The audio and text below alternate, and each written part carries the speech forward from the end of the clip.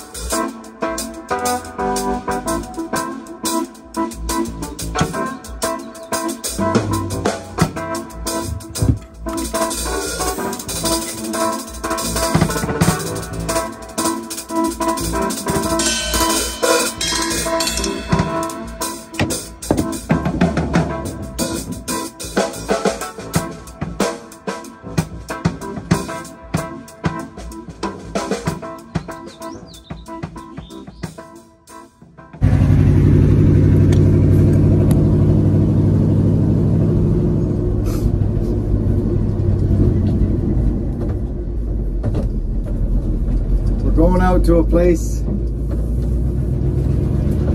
where I used to drive by the bus every day on the way home from school on the bus.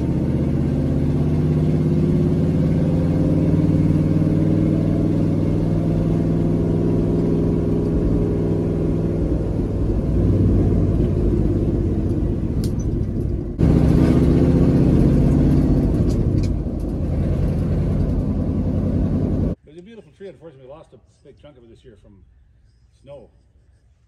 So friends, we're at a place I grew up out Yellow Point. I used to go by this joint every day, and the Monkmans used to drop people off here, and we would stay on and go all the way out deep Yellow Point where we lived.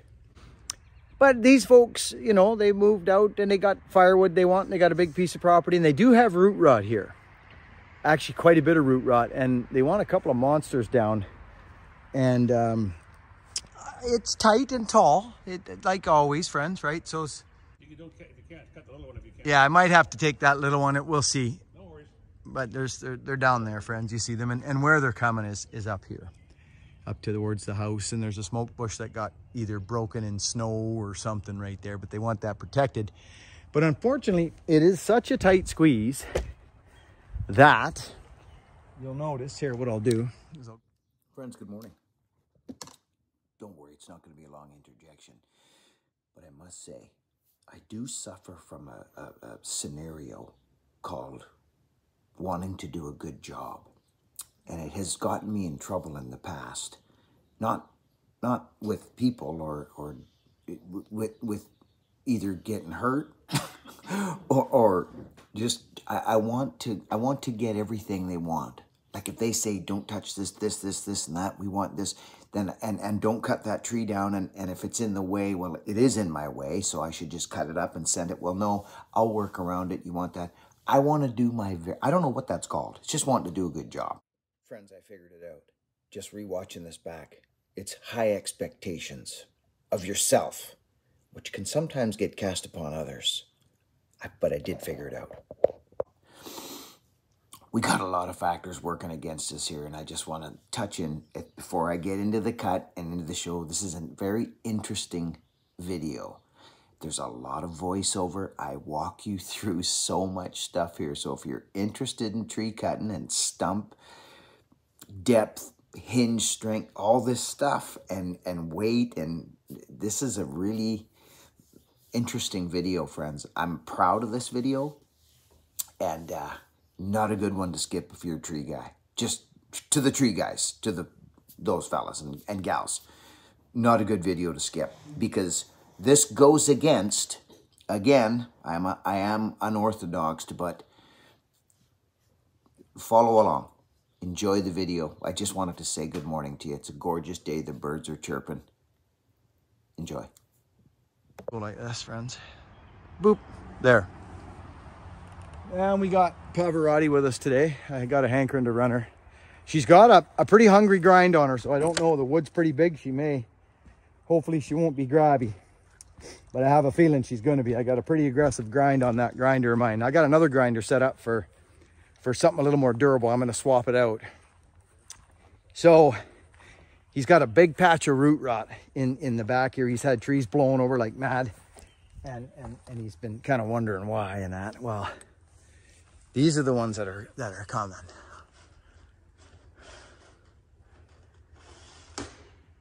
Yeah, okay, good. That one with the dog leg I was talking to you about, it's staying. So here we are, we're down at the trees here. And as we do a 180-degree turn from here, we come to here. There's the house, there's the lay of the property. He doesn't want that smoke bush getting tagged, but I said, you're gonna lose the top of this little fir. You may not. He says, I'm not worried about any of that stuff. He says, I want to save my bush, which already been broken in snow. So they really like that bush tree. So that is what we're gonna attempt to do here. We're gonna do our very best. So I'll go down and assess the stumps and take a good look at what I can do here to keep things moving in a generally good direction. All right, here's the lay. Right there, we're gonna skin that cedar a little bit in order to save that smoke brush. This guy's probably gonna lose its top. He ain't worried about it one bit. He wants firewood.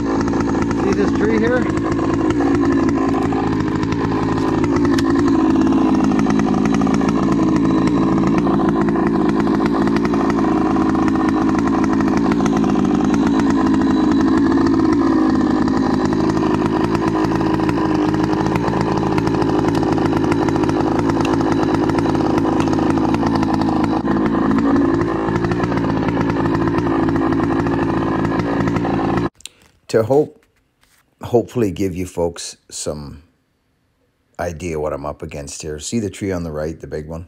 Well, look at the bones on at the top. I go again here. See, look at this. There's a little balsam right there. See that one on the right? It is actually limb bound with it, but look at the bones. I go in real tight here to show it. Look at the crown. Look at this. There's not one limb on the inside of the tree on the high side. Everything is fighting me hard here. So the way I cut up this tree is interesting.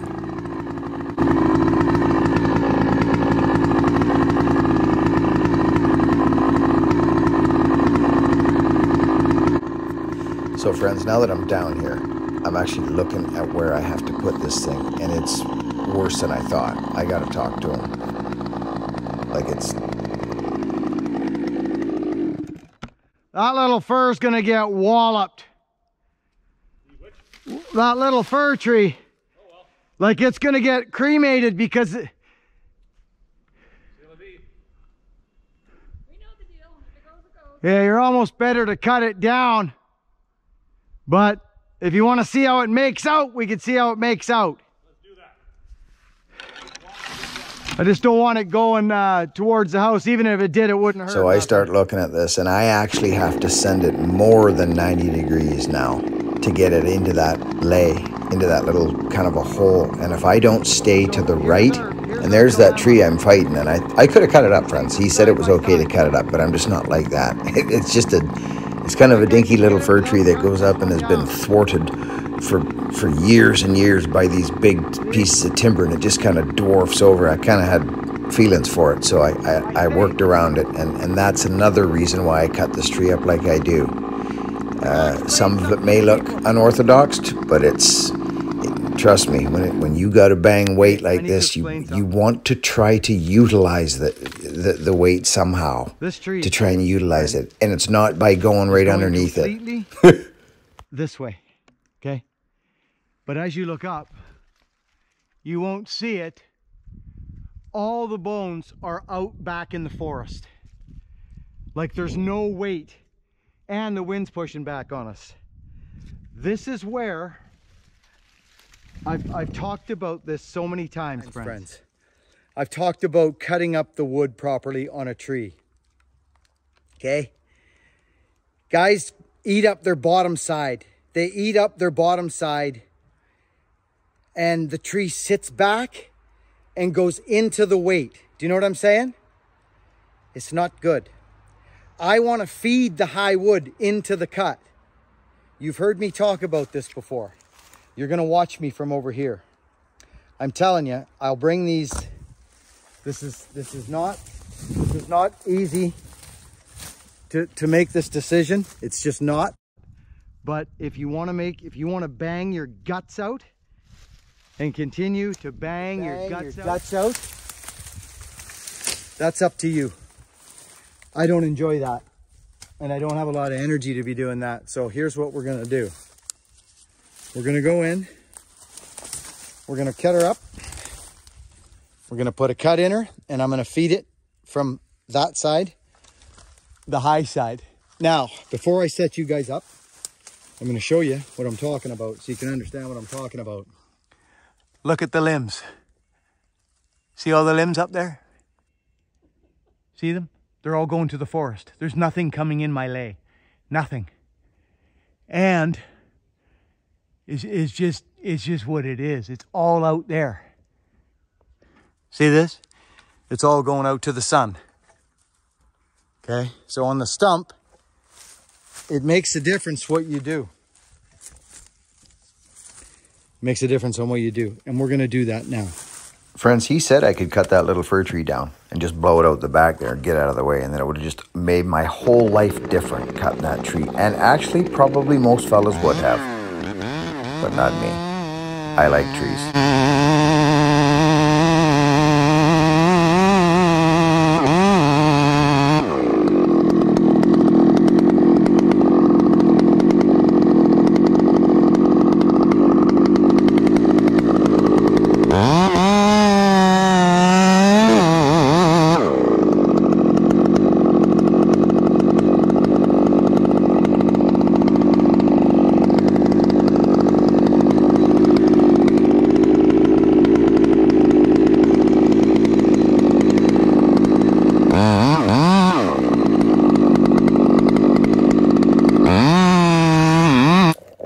Did you see that last move?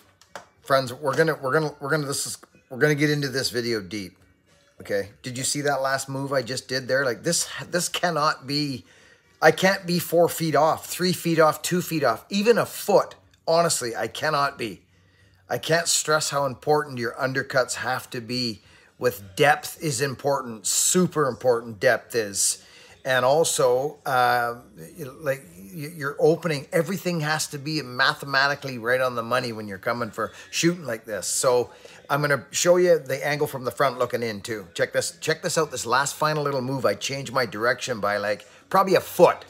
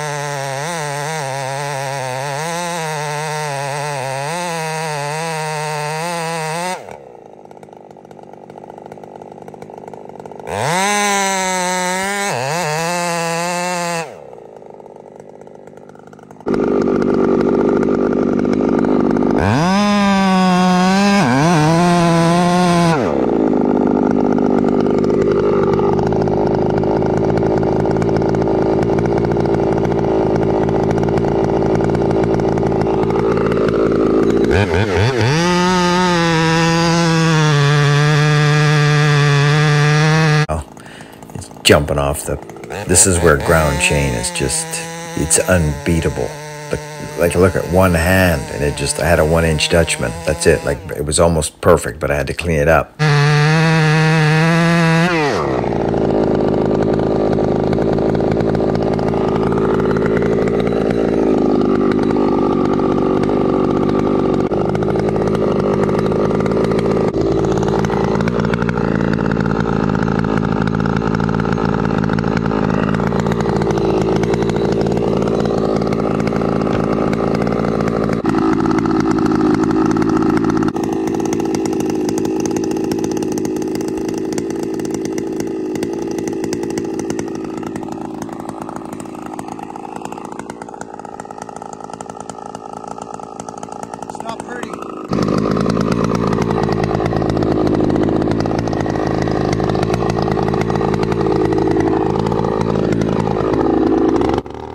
Friends, do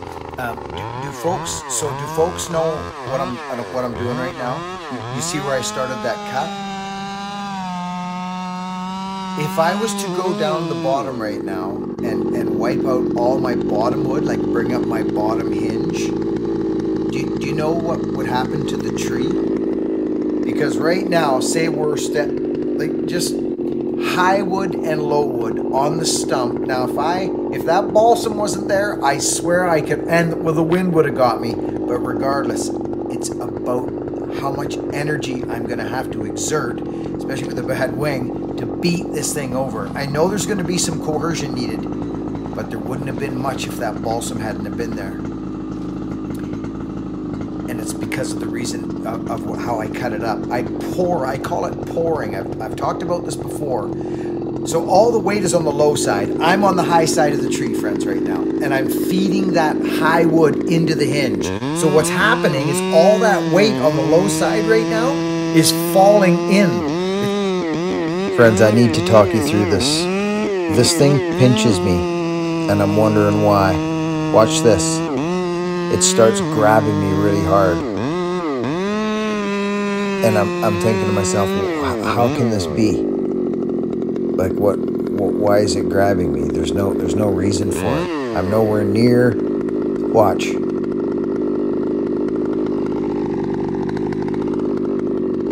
So I go around. I'm like, what's happening here? I'm like, okay, looks good, but I don't realize there's a little piece of wood that I missed right up against that tree because I don't want to bark and cut that little tree up. So I start wedging. So I'm digging for wedges. This is actually very interesting and funny. But did you see that tree grab me? So I'm thinking it's sitting right now. I better get wedges in. But I'm actually quite surprised. It's boggling me a little bit. So just watch what happens here, friends. This is very, very interesting. Note that tree started to pinch me. Did you hear it? It started to grab my bar, and I'm like, no, this can't be happening. Something's not right. I misjudged my lean, and I'm thinking, no way. So here we go. Check this out. I'm banging, setting up. Don't need much. Just need enough to set it up. And I'm like, oh, I go to put my wedge in. I'm like, oh, look at that. There's a piece of wood. Now, friends, this is where I'm telling you, bore cuts are, if anybody's going to say, oh, you should have, no, the bore cut is not a program here. Not when you're trying to feed wood. You can't feed anything with a back strap. So this essentially is a back strap. I do not want that there. Watch what happens. This is crazy right here. Watch. I snip it. Okay? I just snipped it. Now, can you imagine what all that weight on that backside does? Now check this out. Look at me go. I'm flying now. I'm able to cut, rock and roll, no pinch, nothing. I look up, I'm like, okay, is this thing moving? Because the pinch is gone, friends. Check this out. I'm voicing over, friends, because this was quite a job. And I had a plan, and I pulled it right off. I'm talking to you guys about right now, just that I forgot that little piece of wood. So this is just an experiment with this voiceover, friends. this was a big, now this here is where we start to move. That I cut that back strap, which I totally missed. This thing starts moving now. I've got a wind blowing against me. Now, as I start moving this, what I'm doing is pushing that weight on the low side, which is the left side of the tree. I'm pushing that weight now into the undercut, okay? So you're not going to do that from the low side, friends. You're just not, especially with that strap. So here we go. Let's get this thing moving. So we set this up. I wasn't planning on banging wedges, but we do. That one's pretty near sunk. And I'm thinking, okay, sweet. We got nice wedgemanship going on here. Now I go back up and I'm thinking, I gotta grab my saw and now go cut some of this lower wood because there's a whole pile of it here. You see what's going on? So do you folks understand what I'm doing? I'm pushing the lower weight into that undercut. And I can't stress this enough. If I was to go eat all that lower wood, friends, you would barely be able to put a freaking wedge into that thing with all that weight underneath.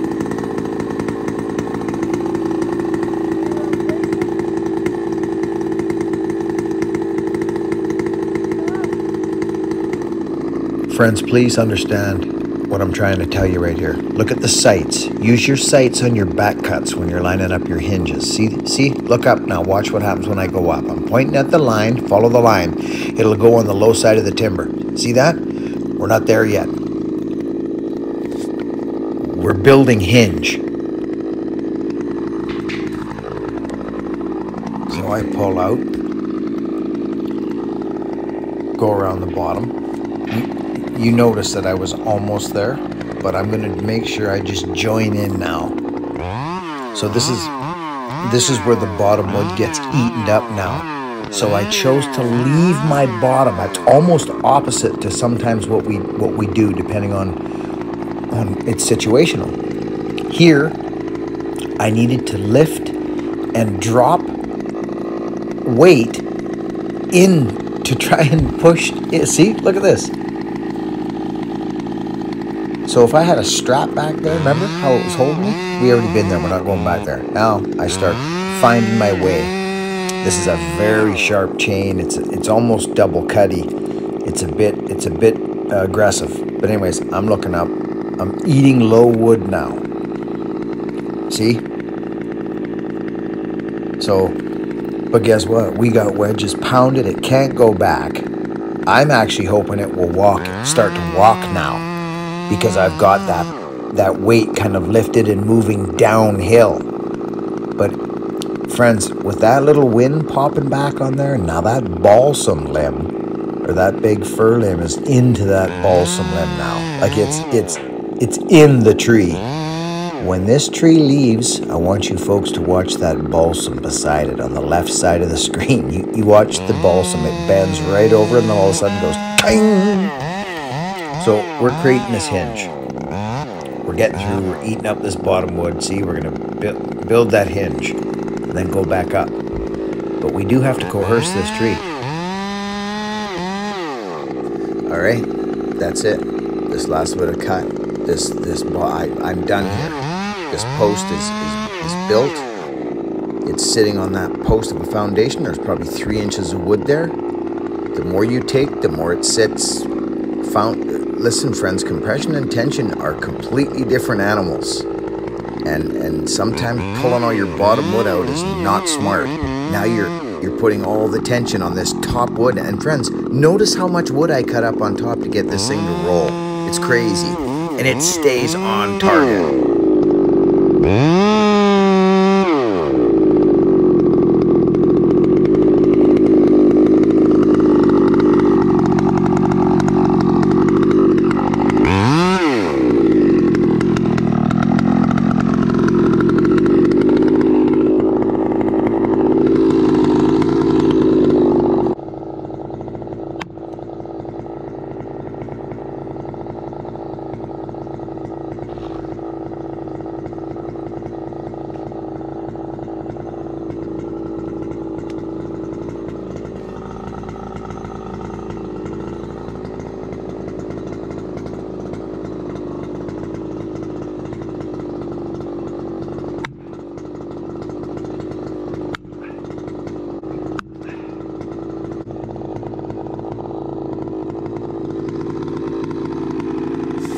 So with the hinge built, we got a little bit more dicing we can do, but we are up against that balsam now with the limb. And we just draw up our hinge here so we know we're cut up. Take a peek. Is there any movement? We are definitely against that balsam. And the wind's on us now. So it's just about coercion now.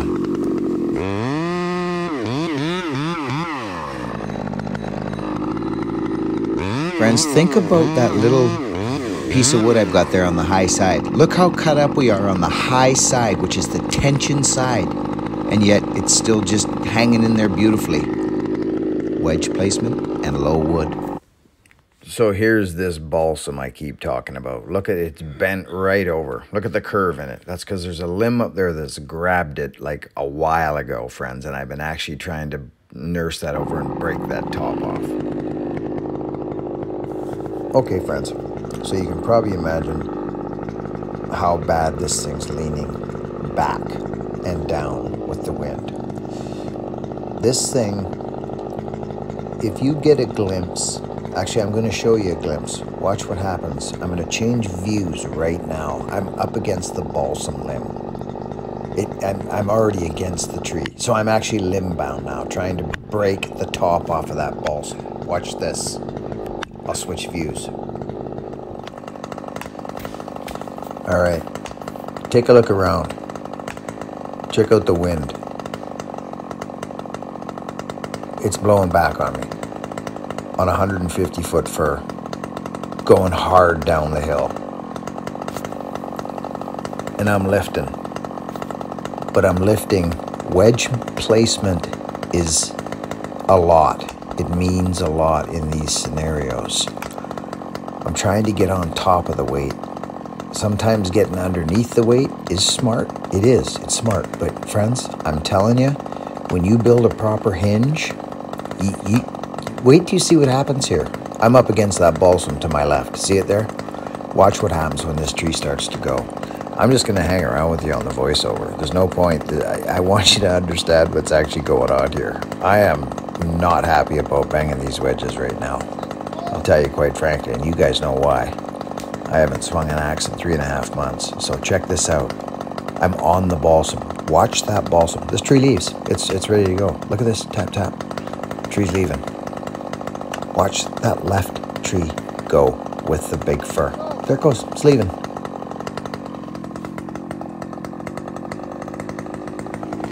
Boink. Right into lay. Like right into lay. I'm very pleased right now. Like very pleased. Friends, watch the balsam top again to the left. Right there. See it? Poof. Lands on the ground on the left over there. Left the stump like this. Surprised I've even. No, there's.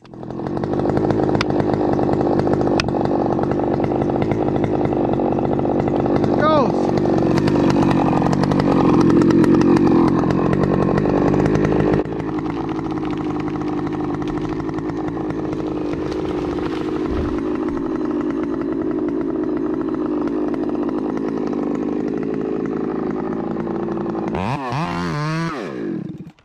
I'll show you why this was imperative, why I left the stump like this.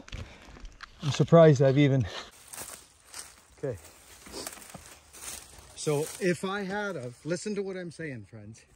If I had gone downstairs and took all that lower wood first, this would have been twice as hard to bang. Do you guys understand what I'm saying? I can't bang a wedge right now to save my life because of my shoulder. If I had gone down there and took all that small wood, that lower wood first, I'd have been struggling big time. Big time.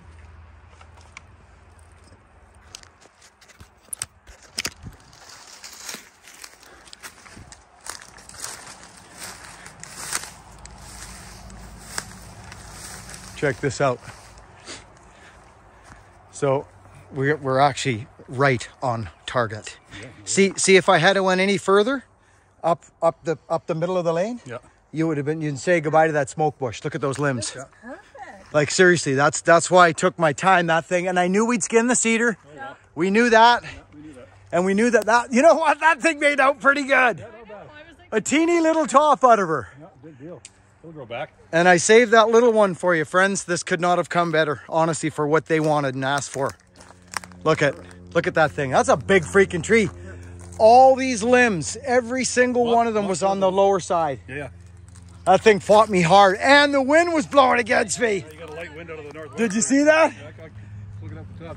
This is what they wanted to save right here. Yeah, I mean it's And look at that limb, friends. Look at the limbs. No. So literally, if I had to put that tree any closer down the center lane, we'd have destroyed that thing. Yeah. We would have smashed it all to heck. What about this other one? Is it going to go right next door? It's going right on the same line. It's going to smash all those limbs off for you. Okay, I was going to go grab my saw and buck them off. No, don't. Just don't worry about it. No.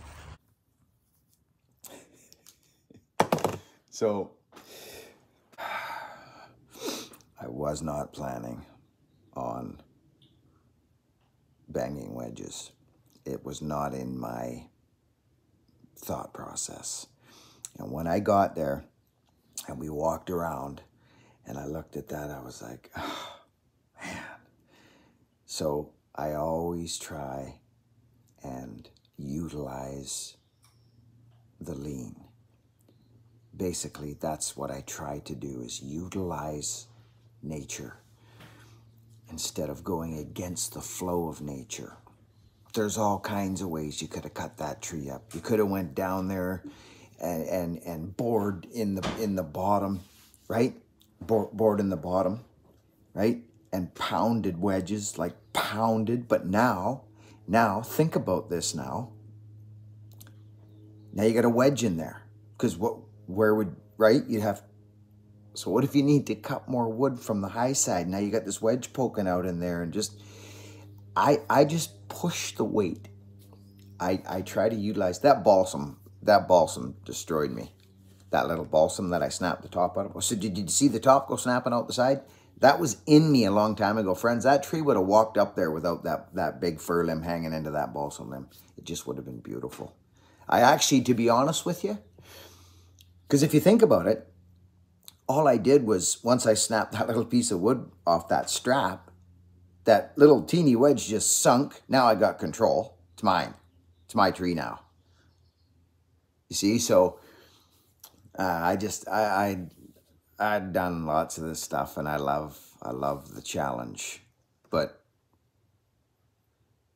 And once it was time to bang those two wedges side by side, and again, it's a 3-pound axe. That's my old fallen axe. We said we were going to get it out, and we did. But really, a heavier axe would have been nice, and another arm would have been lovely for that job. But you make do, because the desire is worse or better than not doing it at all. That's gotten me in trouble in my life. I love you people. I hope this made sense. If it doesn't matter. It makes sense to me. Work hard, be honest, and be kind. Thanks for watching. buckandbillyray.com for any of your shites, your patches, your ball caps. Christine's got a wicked freaking ball cap. I should actually throw a little picture in to give you a peeksy-poo of what's going on, what we're making right now. It's kind of an old school logo with a nice leather patch on a hat. You know what I'm saying? Ripsaw. I'll leave the freaking whoosh in the, whatever you call it down there, the description. And just have yourself a wonderful day. I always feel better when I work, friends. Always. Just, that's what happens when you got berries on you. I love you.